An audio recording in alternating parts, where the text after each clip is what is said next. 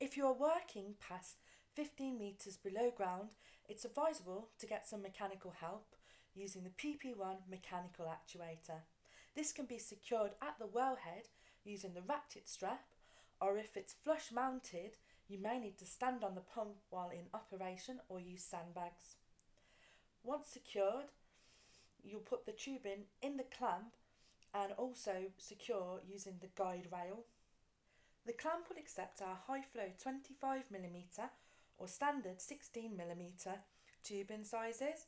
It is possible to make your own adapters for the smaller sizes if necessary. Once secure, you can switch the pump on. You'll then adjust the choke and press the bead to circulate fuel around the engine. The throttle will then need to be adjusted before you pull the cord to start the engine. This can then be adjusted once more while the pump is in operation in order to control the flow rate.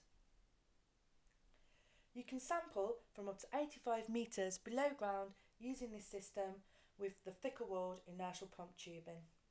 It's worth noting that although you have limited flow control using the throttle, this system cannot be used for low flow sampling.